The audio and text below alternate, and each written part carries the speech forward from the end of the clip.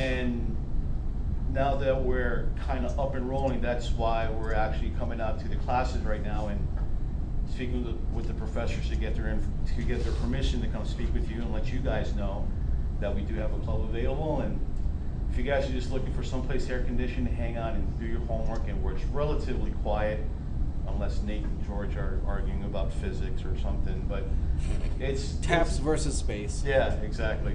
Tabs versus space, and oh my God, encapsulation versus obstruction, and very deep conversations and debates and arguments sometimes. But it's a very cool place to hang out. I mean, I've been here in California for 5 years. I still can't get adjusted to this change in weather where it's so hot and then so cold. It's so awesome to be able to go into that computer club room and just sit there where it's a controlled climate like this and just work on homework. Hear these guys arguing behind me, like, okay, well, what are they talking about? Okay, well, that makes sense. Well, no, I don't agree with that, or whatever the case is. So it's a very cool place to hang out. So I just wanted to come by and let you guys know that we do have it available. And if you guys are interested, feel free to pop in Monday through Thursday, 11 to 1 Monday, Wednesday, 12 to 3 Tuesday, Thursday. And if you have any questions now, you let me know. If you come up with something later, let TAC know, and he and I will be in contact. And thanks for your time. Sorry to take up so much of your time. Yes? Is there a sign up or just show up? Just show up. I mean, at this point, we're just trying to get bodies in there. Right now, the people that do show up are regulars, so we do our own thing. There's nothing really formalized right in there. But as more people start showing up and becoming regulars, it's like, okay, we'll start having a list of events that are coming up. Like, okay, today is the 7th. On the 21st, TAC is going to come in and talk about programming for whatever. Gotcha. You know, or so-and-so is able to bring in a speaker from Netgear or whatever, talk about networking and stuff like that. So as the club continues to grow and become more formalized, then we'll start having a calendar of events, and they'll be posted on the wall, and we'll get your contact information, and we'll be able to let you know directly. Anything else? All right, guys, thanks again for letting me take up so much of your class time. I appreciate it. Sorry, TAC. No problem. Thank you very much. Mm-hmm. Sure. We'll see you later. Yep. All right. Yep. What's the login for your data with this? The username is user, and then the password is live. Oh. LIV. Right. So, are there any questions from last Wednesday? We talked about variables of different kinds. We talked about the usual global variables where when your app is up and running, they can help maintain information. But once your app closes, all that is going to go away. We talked about the TinyDB, which is a local file that you keep on your Android device, and it keeps track of the information that you want to save. So you can kind of look at TinyDB as a way to store variables, but it's not volatile, meaning that the value of the variables do retain over reset of your app, reset of the phone itself, not wiping, okay? If you wipe your phone, that's going to be gone. But if you just power down and power up the phone, it can be available again. So are there any questions about that before we move on? No questions about that? Yep. Store images? You can store images. Okay, so the question about storing images is this. Okay. So let's go ahead and talk about how to store images. So I'm going to start a new project here. Okay. Click new start project. And I'm just going to call it camera. Okay, because that's what it's going to do. It's a very simple camera application where you can take pictures. So when you have a camera application and you want to store images, you go to under media, you can see there's a camera component here. And this is what you need is to take a look at the description. To people in the back, it may not be easy to read it. A camera is a component to take a picture using the device's camera. After the picture is taken, the name of the file on the phone containing the picture is available as an argument to the after picture event. The file name can be used for example, to set the picture property of an image component. So that is the extent of control that you have when you use the built-in camera to take pictures. So the answer is yes, you can store pictures.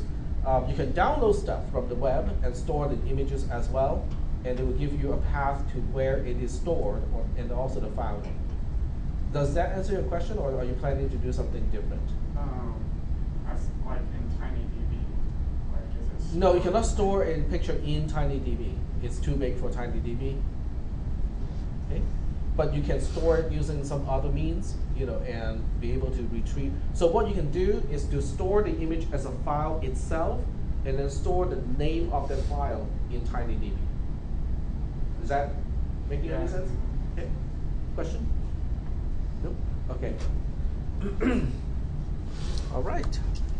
So the next question is, what kind of value can we store in variables?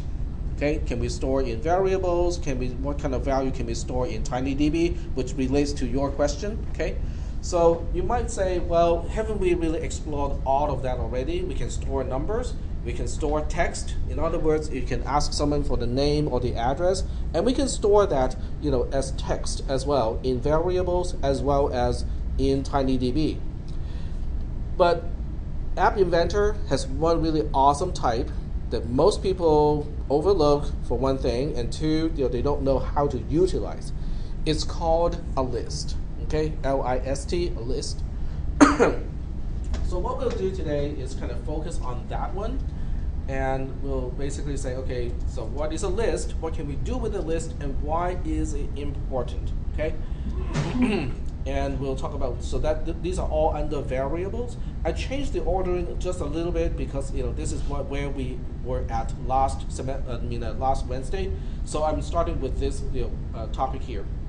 So in here I wrote one slide on lists, but what I can also do is just to do a demonstration in class, just so they can see what a list is. Okay, so let me switch back to the course material here, and also just use an example to illustrate it. So let me close this. I don't need that. I'm just closing the stuff that I don't need. All right. There are times when individual variables are useful, and then there are times when things in individual variables are related in a way. Okay. So just like when you use a form, okay, you have your first name, last name, and middle name. Now those are all separate pieces. Okay, if you want to design a form to enter all that information in App Inventor, then you will have 3 text boxes, right? One text box for the given name or the first name, one box for the middle initial, and then one box for the last name or family name. Does that make any sense? Okay. So even though you have 3 pieces of information, they are related because they are all components of, quote unquote, the name of the person. Does that make any sense? So there are cases, or there are times when we want to treat the entire thing as one single thing, and then there are times when we just want to use the last name or the first name from that name. So a list is really useful because it is a way for you to combine all those components into one single thing, and yet you have a way to easily separate the individual components and say, oh, this time I just need the first name, hey, here's the first name. But this time I want the entire thing, okay, here's the entire name with first name, last name, and initial. Yep? Does it treat that like an object? More or less. More or less. So we'll take a look at lists today because I feel this is a very useful and versatile type that most people do not, they underutilize this kind of item. All right.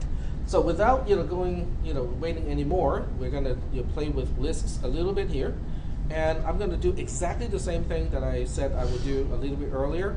And I would also use layout, just to remind you guys what layouts are and how to utilize layouts. So I'm going to use a table layout here to enter a name with the first name, last name, and middle initial. So in this case, I will need 3 rows because I have 3 components. And then each component is going to be a text label to indicate what it is for. So I'm going to pull 3 labels here. I'll change the text of the labels. And then I'll also have 3 text boxes for the actual entries. So we'll have, can't see it, yep, right place. Second one goes here, and third one goes here. Okay, there we go. So now I'm going to change the text of the text boxes. So the first name is this one, okay, first name. And then this is going to be the middle initial.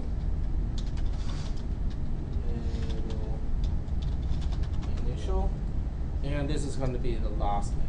So last name, like so. Are there any questions about this form at this point? Okay, no questions. And I have 3 text boxes. Because I need to refer to the text boxes, having these names as text box 1, 2, and 3 is not particularly helpful. So I would at least rename the text boxes. So the first text box would be text box first name, FN, and this one is going to be middle initial, so I'll just use MI as a suffix here.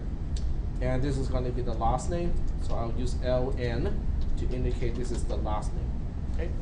This is just for convenience, okay? Because when you write programs and you do not name the components or your variables appropriately, sometimes it becomes really hard to distinguish.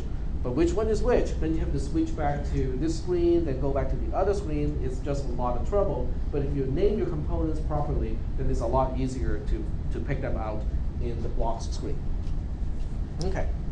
So this app doesn't really do a single thing at this point. Okay, it just has 3 text boxes. So what we want to do is to say, okay, I want to be able to store a name into TinyDB as one single entry. Okay. As one single entry in TinyDB, but that one single entry is a list. Okay, so now I need a button to store. Okay, so I'm going to drag a button here and change the text of the button and say this is just to store the name into the TinyDB, and change the name of the button itself just so that I know what the button is for in case I need some additional buttons. All right, so let's go ahead and specify the blocks. So here comes the blocks, and once again, it is really helpful because I can look at the name of the component and be able to tell what it is. So I want the click of the button to trigger the following operation. I want to store a single thing into the TinyDB that actually has 3 components. It's got the first name, middle initial, and last name. But it only occupies 1 spot in the TinyDB, okay? So the way to do this, oh, I forgot one thing because I did not put in a TinyDB component into the application. So I need to go to storage here, pick out a TinyDB and drop it in. Then I can now go back to blocks and make use of TinyDB. So you go to TinyDB and we want to store a value. And the tag is just the name of the thing that you are storing. You can give it any name as long as it is consistent when you retrieve it. Okay? So I just call this name because it has all 3 components. It has got the first name, middle initial, and the last name, but it's a single entry in the database. And then the value to store is going to be the tricky part because I cannot just pick out the text of the first name or the text of the middle name or the text of the last name. I have to make a composite thing out of all 3 components. And you can say, but we can concatenate strings. Yes, we can. Okay, string concatenation is called join, J-O-I-N, and it's pretty easy to do. But the problem with joining is it's hard to split. Okay, once you join the first name, middle initial, and the last name, and you want to separate those things back out again, it's really hard. Okay, not impossible. Okay, but it is hard. So what we want to do is to make use of the concept of a list. So we go to lists here and say, okay, what can we do with these lists? Well, we can make a list. Okay, the other ones are kind of complicated. We'll get to those later on. So we'll go ahead and make a list and store the result of we'll store the list into TinyDB. There are 3 components. So you click this little United Nations symbol here to add one more item into the list that we are creating. The 3 components of this list is going to be the first name, middle initial, and the last name. So now I can go to the first name text box here, and just pick out the text property and put it here. And I'm just going to be lazy here and duplicate this a few times because I can change the text of which text box using the drop-down box like this. Okay. All right. So with this little block here, I am saying that, okay, whenever the button is clicked, I am going to store something into the TinyDB. The name of that thing is just name, NAME. Okay? If you want to specify something better, you can say full name or something like that. And it's going to be a list consisting of 3 components. It's going to be consisting of the first name, the middle name, and the last name. And that's all I'm going to do. Okay? This is all that I'm going to do. So I'll go ahead and run this program in, well, let me think. I'm debating whether to run this in the emulator or run it in the phone itself. I think I'll run this in an emulator, but without connection to App Inventor, because I want to be able to show you guys how things are actually stored internally. When you store something into TinyDB, how is that stored? Well, it actually creates a file, and the file is an XML file, and then inside the XML file is a certain representation to store different types of items. So I want to show you kind of the details, because some of you may find it actually useful later on when you debug your application. Okay, so we're gonna do this here and start up the virtual machine, but without any connection to App Inventor. So I'm already here, so I just need to run emulator. So the emulator is going to run, but has no connectivity whatsoever to App Inventor in this case. So I will have to run my commands to install apps and stuff like that.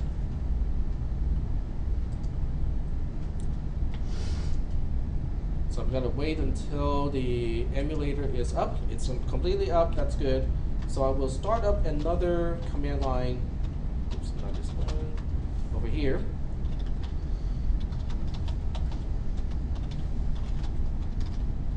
And I'm going to start up ADB. And the first thing I will do is to check devices, just to make sure that the emulator is connected to ADB, and it is.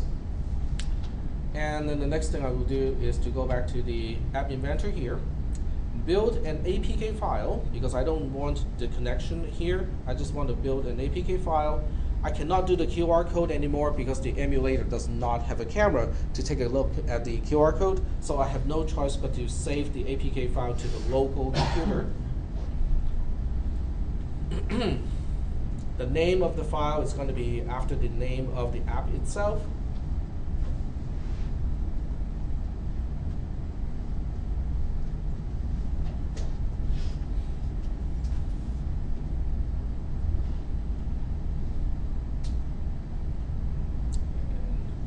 Time now. There we go. So it's going to save the app as camera.apk. So this is a file that is ready to be installed. I'm just going to save the file into the downloads folder, switch back to the command line interface, and then run adb install -r. Remember, the -r stands for reinstalling if it is already installed. And it's going to be in my downloads folder. It's called, well, really should not be called camera anymore, but it is at this point. So I'm going to install it like here. Press the enter key. It's going to install the app. And it will complain one little thing at the end. It will complain RM failed for -f, but that's okay. And then we switch back here and look for camera, which is right here. Start up the app. It gives us the 3 text boxes. So I'm going to type here. I cannot type on the keyboard. I have to actually type on the virtual keyboard and not the actual keyboard. Okay. So no last name, no middle initial, and then last name is A-U-Y-E-U-N-G. Here we go. And then we click store. And obviously nothing happens, or nothing visible is happening because we did not specify what to do with these values. We just say, okay, store in the TinyDB, and that's the end of it. So nothing is, we cannot see any type of processing visually. But the point is, where is it stored, and how it is stored. Okay, so let's go ahead and get into that part. So the first thing I need to do is to run ADB again. Okay, but this time when I run ADB, I'm going to run it in a special way. So I just run ADB by itself to look up the options because I can never remember all the options for the ones that I need. So I just need to go through this, and I think it's just shell, okay, right here. So when you look at this entry here, it says, ADB shell is going to run a remote shell interactively, which basically means, you are now, once I do this, you will have a command prompt, just like with a Linux command prompt. It is a Linux command prompt running on the Android device itself, okay? So you can use ls, you can use cd, and all the other commands that you already know that will work in any type of Unix/Linux-like operating system. Okay, so this is what I'll do. So I'm gonna say /adb and then shell. And it doesn't really do much. It just gives you a command prompt of a # here, but that's your command line. Okay, so you say ls, it shows you all the folders. So we need to dig into the location where that file is located. Okay, you don't have to learn this part, but as a part of this class, I want to let you guys know how to navigate inside the Android operating system using the command line, because sometimes it is very, very useful. Okay, there are certain things you can do here, but not in the graphical user interface. Well, lots of things. Yep. Is there a way to get to this on your phone? Or? Yes. ADB can connect to a phone by USB cable, Wi-Fi, and I think Bluetooth is capable as well. But you have to turn on the developer options to let it happen. So ADB is not on the phone itself. It actually has to run. Right. ADB is what you run on the PC, Okay. but there's a piece that matches the ADB on the phone. So every Android phone is ready to talk to ADB. Okay. You just have to configure the developer options to allow that. Okay. Yeah, Is it because- called ADB in the developer option? I don't remember the exact name, but it's under developer options. So let me look it up. Here's my phone.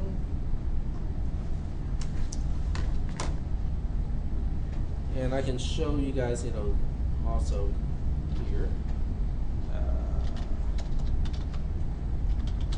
This is the one where you have to press the about phone 6 times in order to get the developer options to show Right. up. Is that correct? Yep. But once you have the developer option show up, there are things inside that you can configure, like how you want ADB to be able to connect to your phone. So I need to experiment with it to remember how to set it up. So let me get rid of the LED first.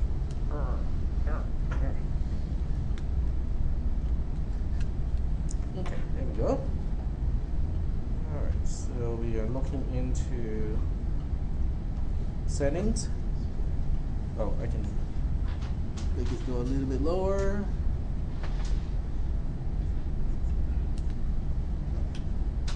Autofocus. Okay, so you basically go all the way down. Once you have developer option turned on, is this one over here. And under developer option, you scroll down. There's also root access apps and ADB, but you don't need a phone to be rooted to use ADB.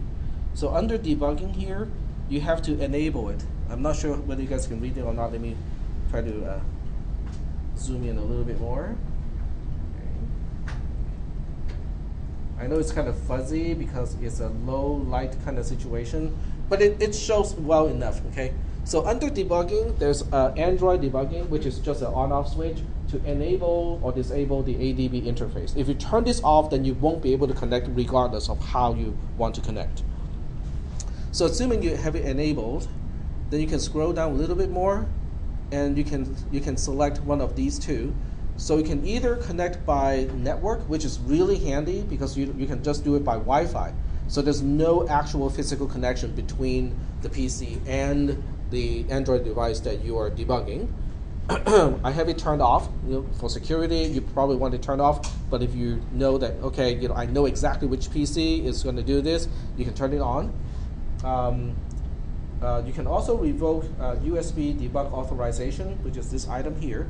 So every time you connect your phone by USB cable to your PC, your phone would actually pop up a box, a little notification symbol, and you can slide it down, and it will give you options of how you want the device to look like from the end of the PC. So at that time, you can say, okay, do I want to enable ADB connection through USB? Okay, and if you do, I think you have to kind of click on the device itself to allow that to happen. In other words, people cannot just randomly hook up their computer to your phone and quote unquote debug your phone. So there are several layers of security already on the device itself. This is the next one, local terminal. Enable terminal app that offers local shell access. So you can basically install terminal apps to open up a shell on the device itself. Okay. Now, No, that's what Right, you're it's asking. a separate app, I guess, that we have to install, and that just allows those apps to work, right? It's Correct. a shell app that you're putting on, and then Right. enable this, and then maybe do one of those apps. yeah, so you can open the shell using at least two ways. You can open it locally on the device itself if you install a terminal app and have this enabled. You can also use ADB to open the shell remotely on a PC with a regular PC keyboard. And that's the way I prefer, because I like to type on a regular keyboard. But if you're on your own and you just need to check a few things, so you don't have a PC to hook up, then you can use an app to open the shell. Then you can use all the same commands. Okay. Is that okay? Sort of? If you don't understand this part, that's okay. It's not really a crucial part to the class, but I think it is going to be helpful to people who want to go a little bit deeper into how apps work on an Android device. Okay, so I'm going to turn off the phone here and switch back to my command line. And of course, I cannot remember which one I'm using. It's this one. Okay. So there are several commands that are really useful, because in this case, because the shell itself doesn't have a fancy prompt to tell you where you are, like on a regular system. So if you need to know where you are, there's a command called PWD, which stands for Print Working Directory. Okay, and PWD will tell you where you are in the file system. And at this point, a single slash means you're at the top part of the file system. It's also called the root directory. Okay. So now that we're at the root directory, these are basically all subdirectories. And can you guys guess which one may contain the file that is corresponding to TinyDB? Data. Yeah, my first guess would be data. Okay, so let's go ahead and check out data. So you can use CD and change directory to data, and then do an ls again to list the content inside data. So this is all the stuff inside data. Okay, miscellaneous, local, app private, backup, property, don't panic. Yeah, well, when people see the name, the folder called "Don't Panic," the first thing is to panic, of course. Yes. We have app, we have Dalvik, cache, we have data, we have system, lost and found. Okay, so which one do you want to explore? Right. Okay, so there's one thing you can do. Instead of CD and going into the folder, you can do an ls right here without CD first. Okay, so we'll do an ls on local. Doesn't look very promising. So under local, there's only one subfolder called TMP or temporary. Okay, doesn't look very promising to me. So we want to check out app 2. Okay, ls app. And we see some kind of interesting thing. Okay, one of these things is camera 1, right? Look at the first item. It's appinverter.ai, my ID, and then .camera-1.apk. In other words, when you upload an APK file to install, this is where it's uploaded to. But nonetheless, this is just the APK file or the packaged file itself. It is not a folder, okay? And it's not going to be helpful because this is not going to contain the file that contains the TinyDB entries. So the next one is going to be data. So we say ls data. Okay, we're looking at something that might be interesting here. because we see app inventor.ai underscore my ID.counter, something that we did last week. Remember the counter thing? Okay. And if you scroll up, okay, this is I think in a reverse chronological order. I'm looking for the app that I wrote today. What folder are you in? In data. It's in data. Okay, so PWD. If I go to data one more time, oops, not data, there we go. PWD, LS, this is where we are at this point. Pretty sure I clicked that button, so am I missing something? Did I run the app itself? Yes, I did run the app. I clicked store. Is it going to be a XML extension? Yeah, it's going to have an XML extension, but I don't see the folder itself. Oh, okay. So that's why I'm a little bit puzzled here. Well, we can do this. Well, it does exist, so I need to use a different option here. No, it doesn't like that option. It's not a full LS. Okay, I guess we just have to visually go through it. Does that belong this name? It should have this kind of name, but I'm not seeing it.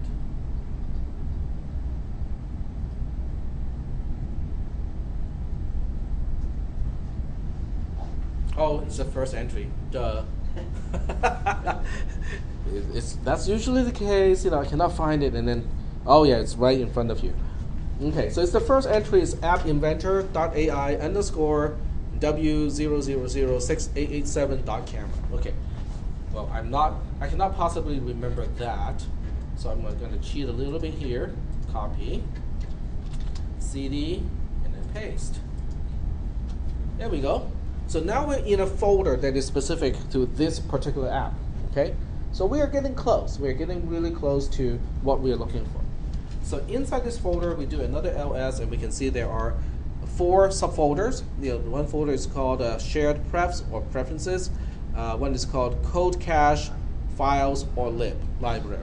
Okay, and in this case, we can just go ahead and look at every single one because there are only 4. And there we go. It's under shared preferences. Okay, so now we CD one more time. Okay, shared preferences, PWD to show the full path. So this is useful. Okay, if you have to take like a picture or remember one thing out of this discussion, the first part of this class, this is where you will find all the files created by your app. It is stored locally. Okay, it's under data appinventor.ai underscore whatever login name you choose to use for your app development dot and then the actual name of the app itself. Okay. And then you have to do a slash again, shared preferences. So within here, we have a tinydb1.xml file, which probably tells you about what it's for, right? So we use a cat command to look at the content of tinydb1.xml, and this is it. Okay, this is the content. Let me highlight the actual content of this file. This is the actual content of the file.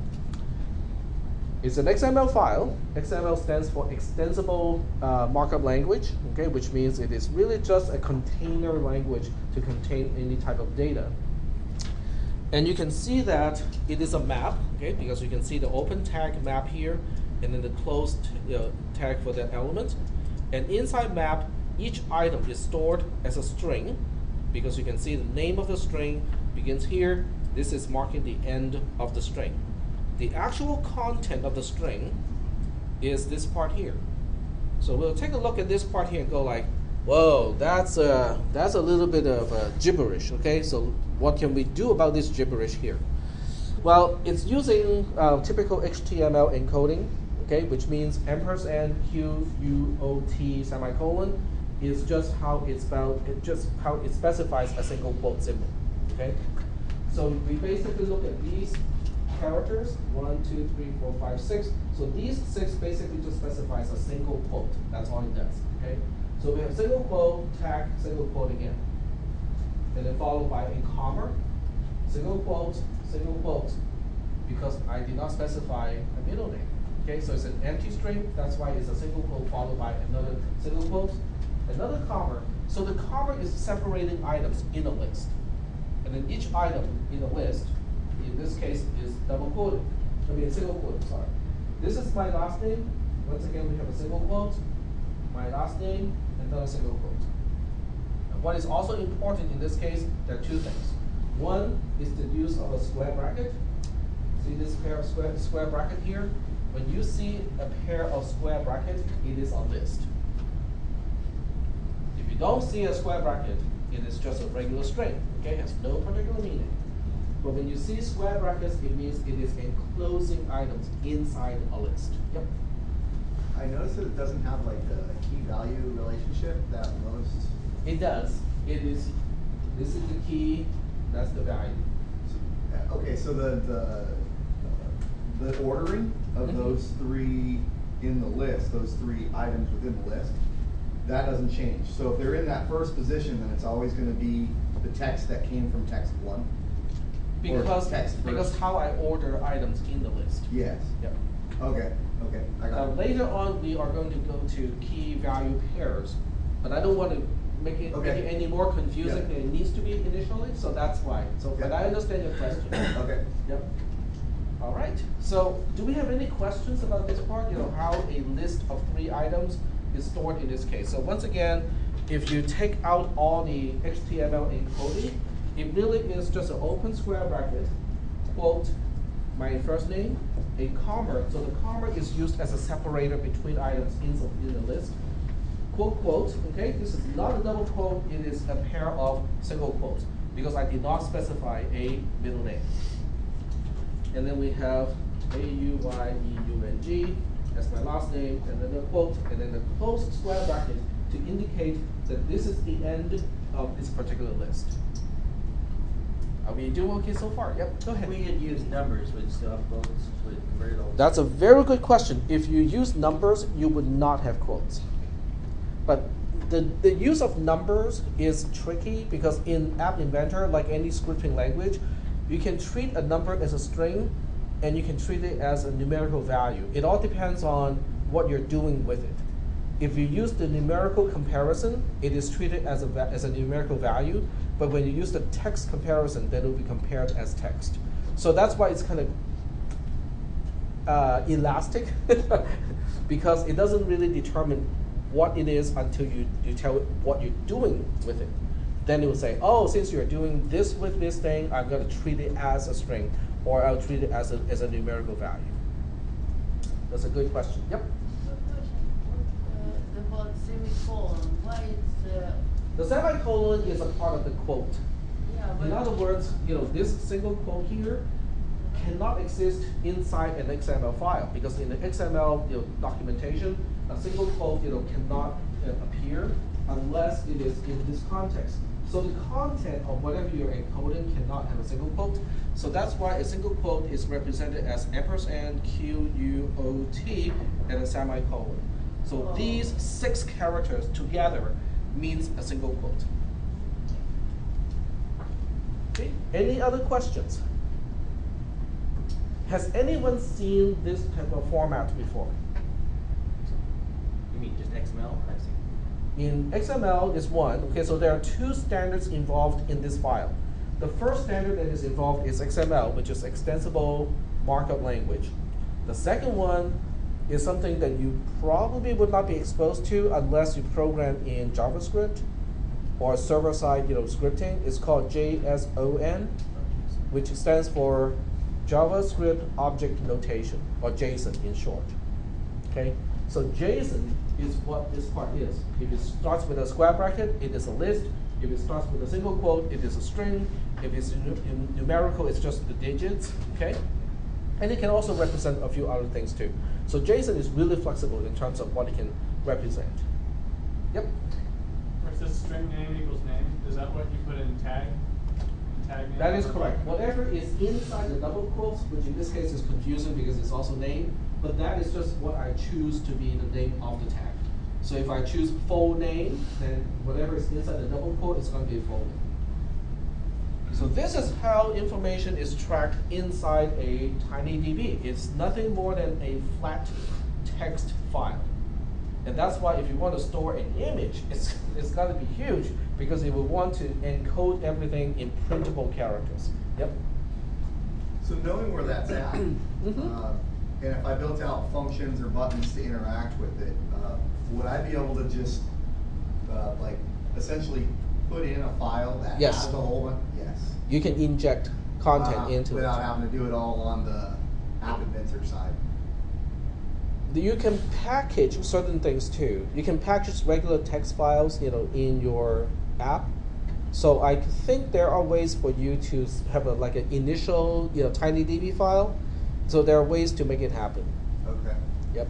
Yeah, and instead of actually having like string values like that, can you, in your list, can you hold locations? And how would you represent the location? By directory location, like, Directory path. Yeah, the path, the normal path. Well, a path is a string. Yeah. Okay, okay. And the It just starts with I slash. get it. Special. Wow, that's cool. Backslashes. You can do the encoding. It will automatically put in whatever encoding is necessary. Okay. And when you retrieve anything back from TinyDB, it is automatically decoded to the original string. So you don't have to worry about all this encoding and decoding. It's all done automatically by App Inventor. Okay, but I do want to show you this because you might want to be able to track this down. Okay, especially when you're debugging your app. Okay, you say, okay, did I store the value? Did I store it correctly? Well, this tells you exactly how it is stored. Yep.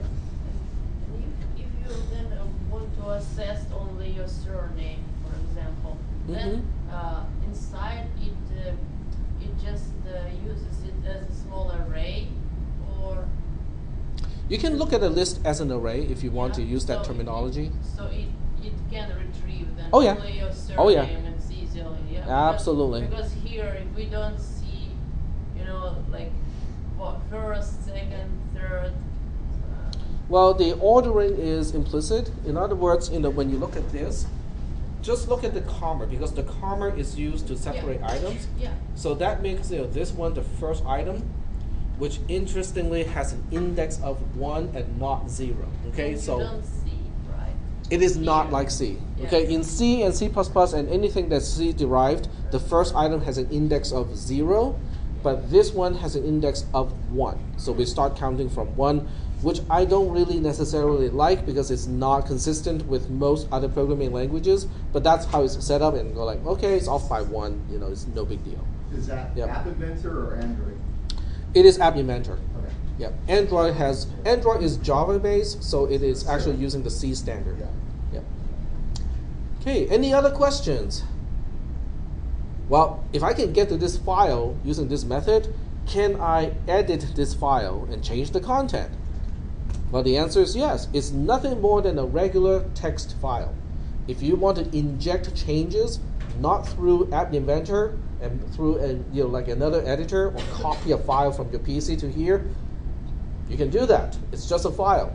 Nothing special about this file at all, other than App Inventor makes use of this file. Are we doing okay? Yep, go ahead. Can you do it? Can you do it right now? I can do it, but it won't show anything because my app doesn't retrieve anything. That's okay. I just want to see it. Okay. Well, let me see which editor is included in the shell. So VI, no. Nano, no. ED, Touch. no. Huh? Touch. Touch? Touch is no. Vim. No, Vim is really big compared to VI. Vim is bigger. Pico, no. I give up. I'm gonna ask. Built-in Android text editor. There we go. Console text editor.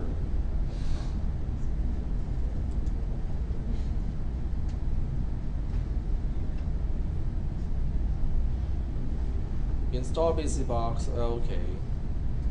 Nano can be compiled. Okay, so nothing is actually included, huh? It says nothing is included.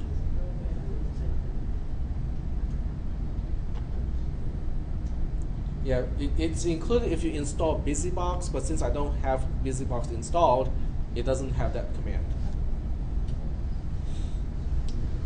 Oh, that makes me wonder, if I install BusyBox in the emulator, then I should be able to use VI, right? So we'll look for BusyBox, Android. And here we have it. And I need to download the file itself and then install it, manually. So let's see, do we have a download link here? So this will install it directly onto my phone because I'm linking it to my. Try like a file hippo or something. I don't think you're gonna find a download button to download the APK from there.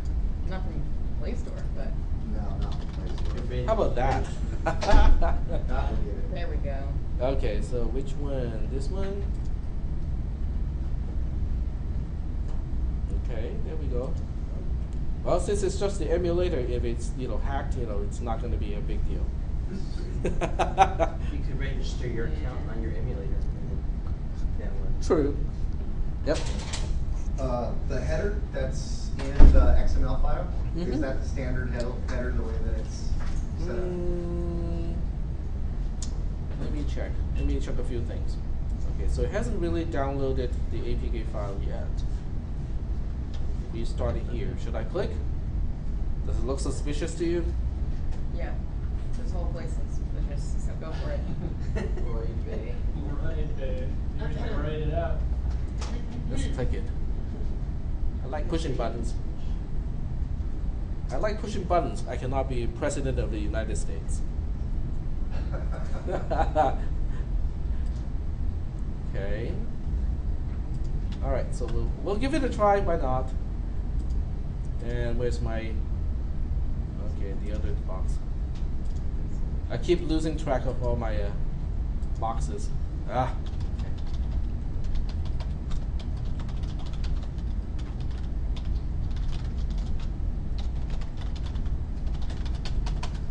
Okay, it has a pretty long name. It's Sturridson BusyBox.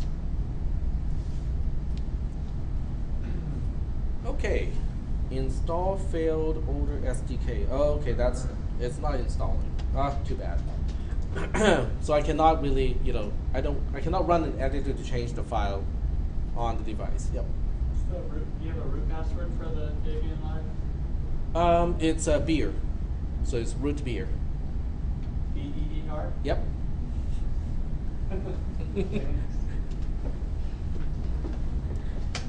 Yeah, security is not really that important because there's there are no intrinsic server running inside the live distribution.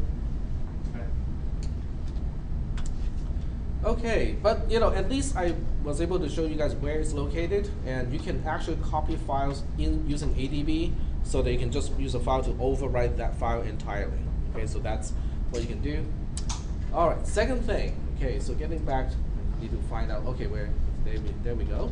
So cat tinydb1.xml. All right, so if I switch back to the app inside the emulator, and I change something here, that this file should reflect that change. Okay, so we want to double check just to make sure that it does hook up to the app here. So if I add a middle name, so let's say I add Y as my middle name, and click store again, the file should be updated. So let me check the file again. Oops. The shortcut keys do not work, so that's why you see all the other ones. And you can see that now it does have Y as a middle name. If you put a space in a name, how will that show? That will be in the space. There will be a space between the quotes. Yeah. There will be. Okay. Yep. Yep. The header message I was asking about, the XML version and all that, is that typical? Oh, right. And then my main question was, what's standalone? I've never seen that. I do not know. I think standalone means it does not link to any known application. Okay. But that's just my guess. Okay, it's just my guess that standalone means this XML file is not affiliated with any actual application. So it's not like it's not a docx, a part of a docx, Gotcha. which is actually XML as well. All right. So now the biggest question is, what if the name is not alphabetical, instead it's numeric, okay? So I'm gonna switch my name to something that is numerical and not alphabetical. Okay. That's what I want to do. Okay, so I want to say 7. You guys know where it's going, right? Of 9. There we go. So we have a 7 of 9 as the name I store, and we want to see what is going to be actually stored in the name. I mean inside the XML file. So the big question is 7 stored with single quotes around it or not? That is the question. And I'm suspecting it does not have quotes. Okay? So any numerical value is just the numerical value itself without quotes. Oh. Nope, it is quoted. Okay, so I stand corrected. It is quoted. Because there was no logic being given by App Inventor saying that it's a numerical, is that right? But there's no Possibly. text box. It's also coming from the text field of a text box, which automatically is a string. Yep. And list itself, should be a string always, or can it be a list of numbers? I think you can store numbers explicitly without the quotes. But how we can store numbers? Well, we can always inject it into the list, right? So let me switch back to App Inventor and just inject something. So I will make the list have one more item, and this is just injected for testing purposes, right? So we go to math, and then we specify Yeah. a number. Okay, just pick. We'll just pick 42, which is a very important number. Okay, I see some people knowing why it is important, and other people going like, what? 42? What about 42? 42, dolphins, they're all important in the grand scheme of things. Thought it had something to do with 7 of 9. None of that has anything to do with 7 of 9, correct. Okay, so we say build, get the APK again. I have to reinstall it because I changed the code. Now, as the compiler is doing all kinds of stuff like this, let me ask you a question. A list is a container, just like a folder is a container in a file system. So the next question is, can we have a list inside a list? Can it nest? Totally. And the answer is yes, and then the next question is, how deep can it nest? Probably as deep as you care to go. Exactly. Now that makes it very, very useful. Okay, so we'll take a look at that once we are done with this part. Yep. So if you do a comparison with a string 7 and a numeric 7, is it going to compare the ASCII value of the 7? It depends on which compare you use. The math, the blue equals 1. Yeah, if you use the blue compare, it will compare the actual numerical value. It will first convert the string, Oh, okay. assuming it is a number, into the numerical value, and then it will do the compare. What if it's not? Then it will give you runtime error. Okay, so we are looking at camera 1. So we'll upload it. It will overwrite the original app, but not overwrite the TinyDB database. But inside the emulator, it will exit from the app because you cannot update an app while it is running. So that's why we're out of the app. We have to go back into the app. And this time I can just click store because I'm not even interested in the first 3 items. I'm only interested in the last item. And in the other text window, we can do the cat again. tinydb1.xml. And 42 is not quoted. See, but how we can put 42? It's a numerical value. Yeah, but you did it inside of your app. But how Right. the User input? yes, Yeah. how user Versus a Well, numeric thing. if there's no explicit conversion, you can always do stupid things to make it convert. Let me show you what, okay? I am, Oh, I know. this kind of thing drives me, okay? How do we get it to do something that is not supposed to, or there's no way to do something that I want it to be able to do? Then, but there are like some other ways, okay? So one way to do it is add 0. Because addition is a numerical operation. Adding 0 does not change the value, but it does force it to interpret the text as a numerical value and give you back a numerical value. Let's check. Let's see if that works, right? So we'll go to math, and then we can say, okay, let's use an addition here. And I'm just going to use one of the fields because there's no point in using all of them.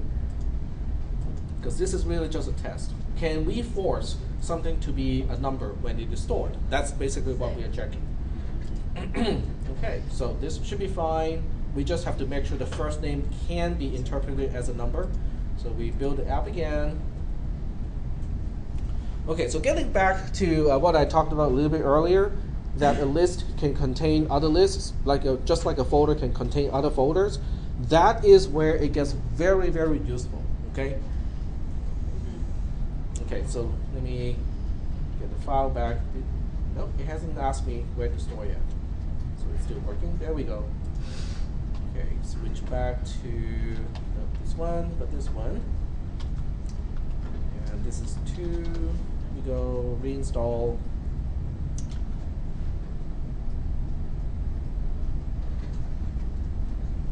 Switch back to the emulator. Restart the app. And this time we'll try, 7 of 9 again. Okay, so we're going to skip a few things, just because it's not important. And click Store, and then go back to the other text command line interface. Look at db1.xml. So my guess is 7 is now represented as a number without the quotes. 9 still has quotes around it, and then the last 42 obviously does not have quotes. And that exactly is the case. So exactly the way I predicted. So that's good. So you can force, the numerical representation in the file by using a numerical operation as the last operation. It is very cool.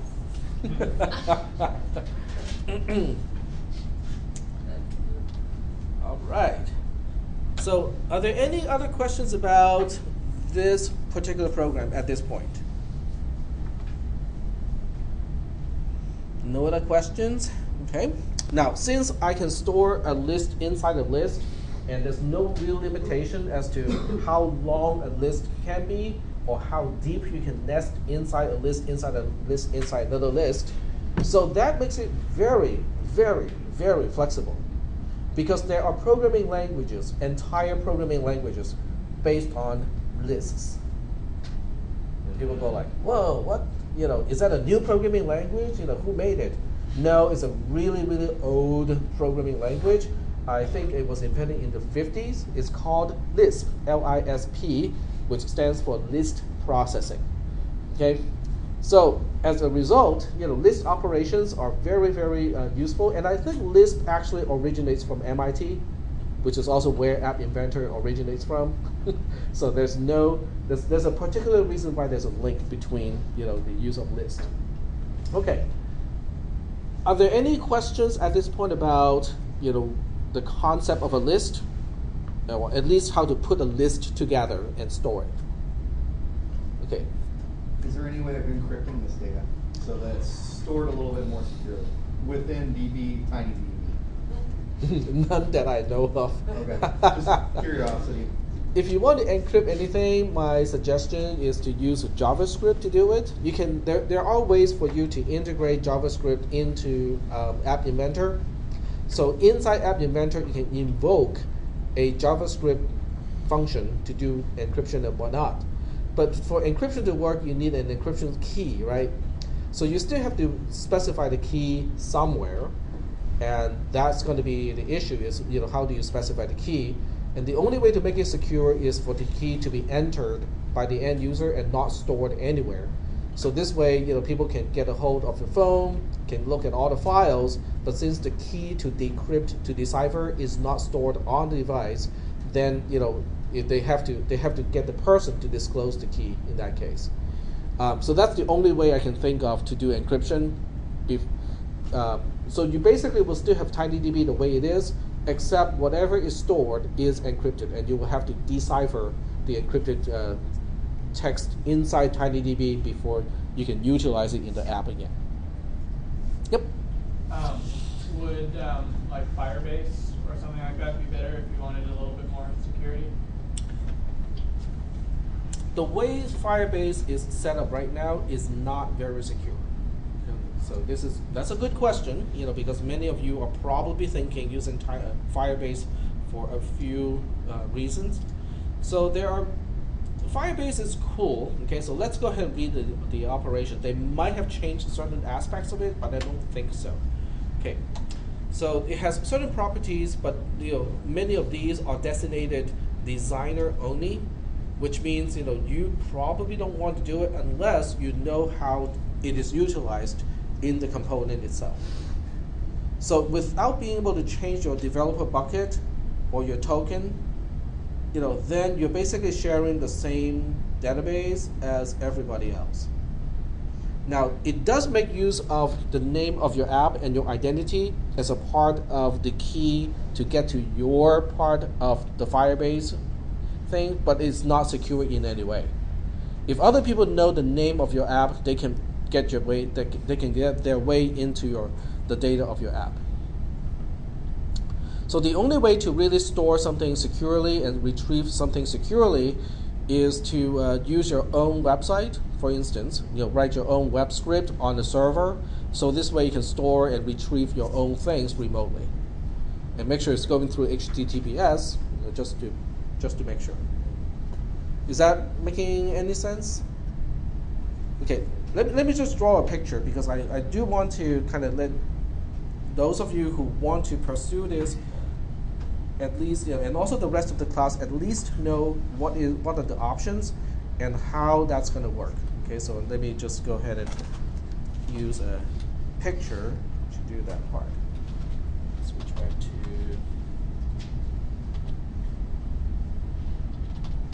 There we go. Okay.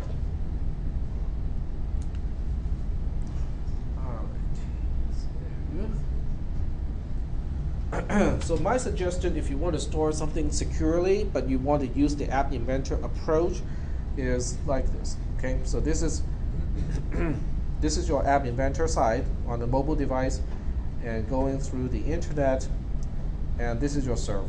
Okay. Okay. So the first thing you want to do is to have some way to authenticate and establish, the concept of a session. Okay, so since people ask this question, I'm assuming you understand these concepts already. Okay, so you basically want to be able to, the first part is to authenticate. Make sure you can sign in, so the remote server can give the local side a token or a cookie to maintain the concept of a session. So once you authenticate, then you can basically store or retrieve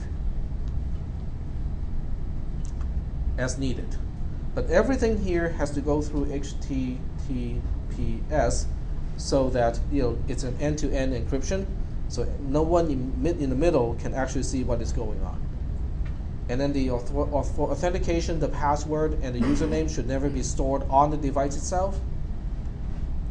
And that's how you can utilize an approach like this. So the data is actually stored remotely on the server. It's no longer local to the app itself. Is that working okay? All right. How many people know how to maintain a quote-unquote session using cookies and stuff like that? Okay, just a general idea. Okay, all right. Okay, so any other questions? No other questions? All right. Okay, so I'm going to go back to the app here because I have only shown you how to store something, but I haven't shown you guys how to retrieve something and break it back up into multiple pieces to stick into these text fields. So that's what I'm going to do next. So what I'll do next is to go back to the blocks here. And just change the code back a little bit because I don't need the 42 anymore, so I'm going to take out the 42 and change the list to only have 3 items instead of 4 because the 4th item is just for testing purposes, so I can get rid of that. And I'm also going to make sure that this is not going to be treated as a number because once again, that's only for testing to see if we can coerce App Inventor to store a number as a number and not as a string, and that was successful. Okay, so I have just reverted, everything that I did to this app back to the original. So I'm going to give myself another button called Restore. Okay, so one is called Store, the other one is just Restore. So this way we can retrieve what is in TinyDB and put it back into the text window here. Okay, so we'll use another button to do this part. And we'll change the text of this button to retrieve or read, however you want to call that. Okay, so I'll just call it retrieve and then change the name of the button to reflect that.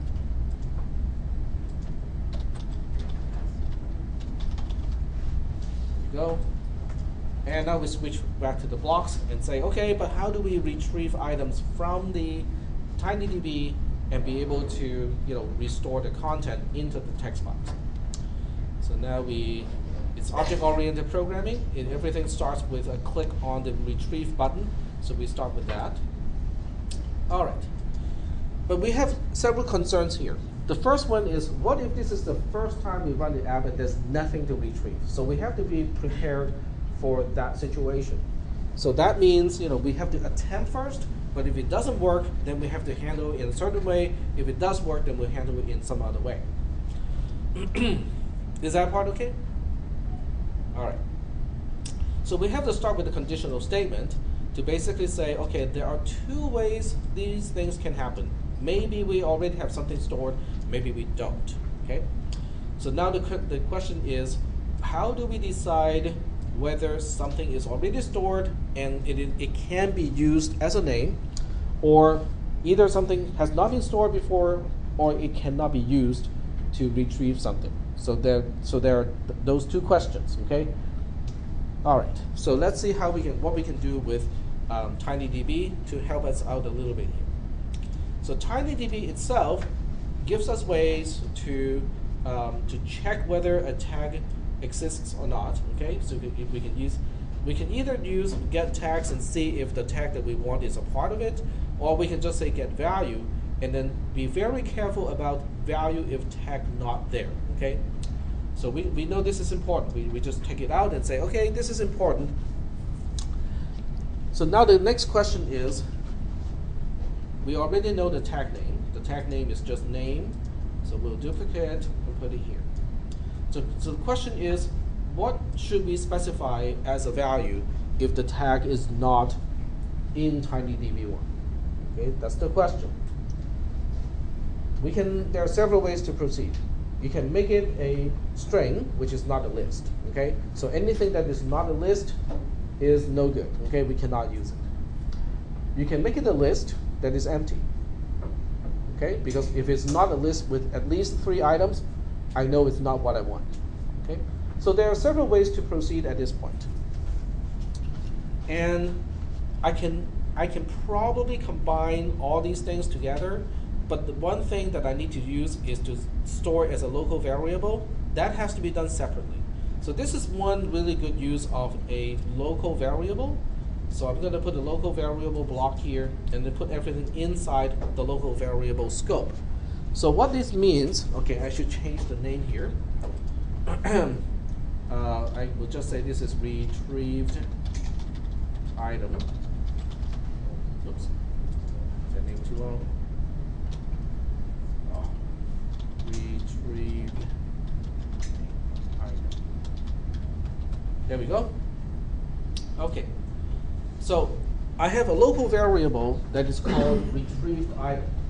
And the name, the classification of local means that only within this orange block can I refer to retrieved item. The rest of the program does not even know this variable exists. Okay? There are some other things about local variables, like the time, the lifespan, that I'm not going to get into in this class, not yet. Okay? but for the purposes of scoping, which means which blocks has visibility of retrieved items, it's only the blocks inside this orange block here. Nowhere else in the program can actually see this variable, because it doesn't really matter to the rest of the program. And then I'll hook up this block over here. In other words, what I'm doing here is I am declaring a local variable called retrieved item, and what it is going to store is an attempt to ask for an item called name in TinyDB. If it fails, then it will just give me an empty string. If it's successful, it will give me whatever is stored in TinyDB1. Inside this block here, assuming that I got something, then I have to check, is that something that I need, that I can actually use as a name? What do you think I should check? Variable. I need to check the variable retrieved item, but what am I checking? It should be, well, it may be blank if it is not already in TinyDB, but if it is in TinyDB already, it's going to be giving me a what? How was it stored? Oh, a list. It was stored as a list, so when I retrieve it, it should also be retrieved as a list. So that's the first thing I need to check, is whether I retrieved a list or not. Okay, if it's not a list, I don't even want to do anything with it. Okay, so I can go to lists and say, okay, can I even ask the question, is something a list? So you can see here, if you move down a little bit here, is a list? It's a question, and I just have to say, okay, what thing do you want to check whether it's a list or not? Well, it's retrieved items. There we go. So now I have a way to say, okay, I won't even get to then if I did not retrieve a list. If I retrieve a string, I'll just do nothing with it. If I retrieve, a text, I won't do anything with it. By the time I get to then, it is guaranteed to be a list at least. Is that making any sense? So you can check the type of something before you do any processing with it. Because if I did not, and I just assume it's going to be a list, and it turns out not to be a list, it will give me runtime error, which is not really the best thing to happen. Yep. Okay, so if it was not created at all beforehand, you hit the retrieve, Yep. it will not come back to list. It will come back as whatever value you specify as this thing here. Value if tag not there. Which is an empty string. In this case, it's an empty string. You can make it a 0, just a numerical value 0, which is not a list. Anything other than the list is going to be okay. Yep. Yep. And that's not actually storing anything in the database in that case, right? Value if not there. It is not storing anything, because this thing always comes back with a value, even if there's nothing stored in TinyDB. So this gives you an option to specify an exception case of, okay, if I did not find anything in TinyDB1, how would you want me to report that? That's basically what it's asking. So you have to specify something that is either the default, if it is not already stored, or you have to specify something that's not going to happen. It's very unlikely to be stored if it is not in the database. All right, so we're going to stop here with this here. We'll move on to the lab. If you guys want to talk about the project, because the project proposal was due earlier today, so if you want me to go over that with you, during the lab time, that's great. It's a good use of our time. If not, I'll see you guys on next Monday. There's no outstanding homework assignment just yet because I haven't finished with the concept of a list. Okay. And what project? Project proposal Oh, that was the due one- today, yeah. earlier. Yeah.